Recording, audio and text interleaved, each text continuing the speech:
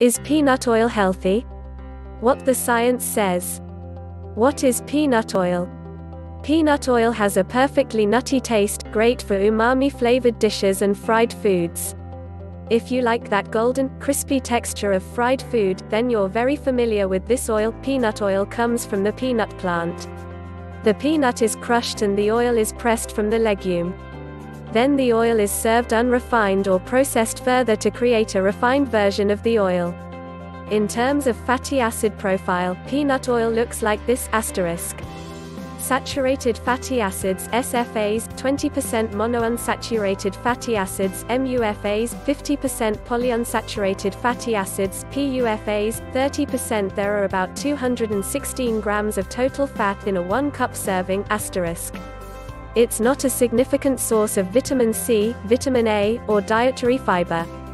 High in MUFAs and PUFAs and low in SFAs, peanut oil is the kind of fat the AHA recommends to reduce heart disease risk. Unfortunately, recent science does not support this recommendation. 5 reasons to avoid peanut oil. Be aware of these 5 reasons to avoid peanut oil. You might be shocked at all the negative things it could do to your body.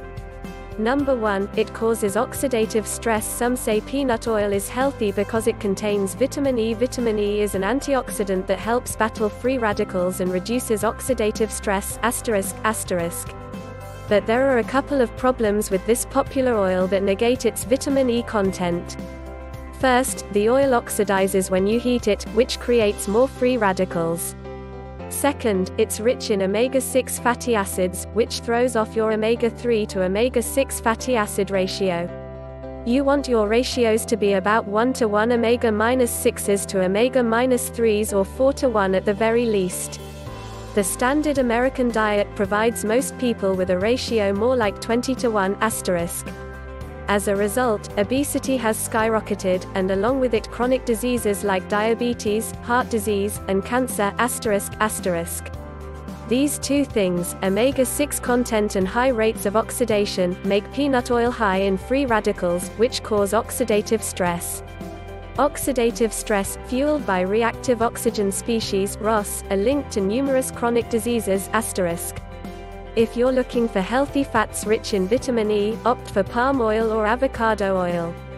Number 2, it affects cholesterol. There's evidence that polyunsaturated fats like peanut oil can lower LDL cholesterol, often mislabeled bad cholesterol ***.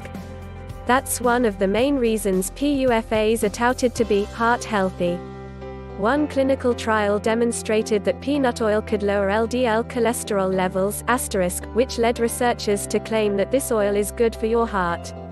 But there are problems with this conclusion, including LDL cholesterol isn't a good predictor of cardiovascular disease (CVD) risk. LDL particle number and triglyceride to HDL ratio are much better predictors of CVD ***.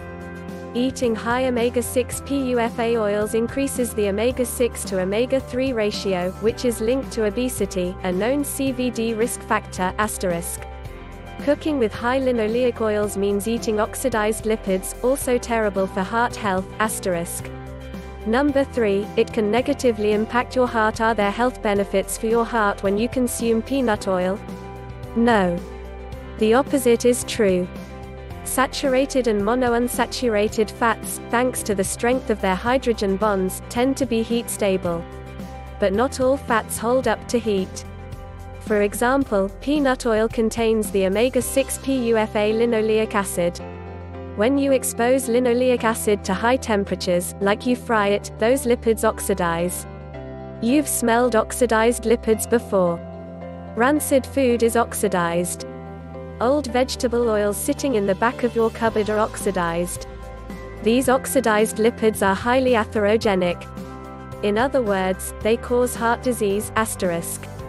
How does this work? Once digested, oxidized lipids often glom onto lipoproteins, the particles that carry cholesterol throughout your blood. And when low-density lipoprotein LDL carries oxidized lipids, that LDL particle is more likely to become oxidized too. Oxidized LDL is more likely to penetrate your arterial wall and cause an inflammatory immune response. This is how atherosclerotic plaques develop. But that's not all. Once consumed, oxidized lipids also interact with free radicals in your bloodstream to create even more inflammation. This inflammatory cascade contributes to heart disease and obesity. Number 4, it's linked to obesity. There are several paths to obesity, a high-carb diet being one of them. But a major contributing factor to the obesity epidemic is a high PUFA diet. Polyunsaturated fats like linoleic acid raise your omega-6 to omega-3 ratio, which increases your risk of obesity. Another omega-6 PUFA, arachidonic acid, can also cause obesity. And nothing raises arachidonic acid levels like consuming linoleic acid. Americans eat a lot of linoleic acids. You can find it in soybean oil, canola oil, sunflower oil, and peanut oil. And it's a major driver of the obesity epidemic.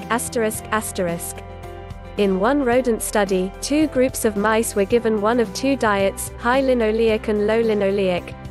After 14 weeks, the high linoleic modern American mice became obese. There's clinical evidence too. For 8 weeks, researchers added peanut oil to the daily smoothie of both lean and overweight people. By the end, both groups had gained weight. Consuming high linoleic oil from peanuts will not help you lose weight. And it won't help you avoid disease. Number 5, it's linked to other chronic diseases. In addition to heart disease and obesity, there are many other diseases linked to high linoleic veggie oils such as peanut oil. Here are 3. Number 1, cancer. Eating high linoleic oils, especially when they're oxidized, is a surefire way to increase oxidative stress. This oxidative damage, and the associated inflammation, can eventually transform normal cells into cancer cells. Then tumors start to form.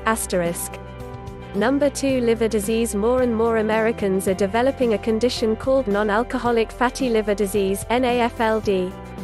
Fat builds up in the liver, which causes a number of issues, from abdominal swelling to full-on liver cirrhosis. How does NAFLD develop?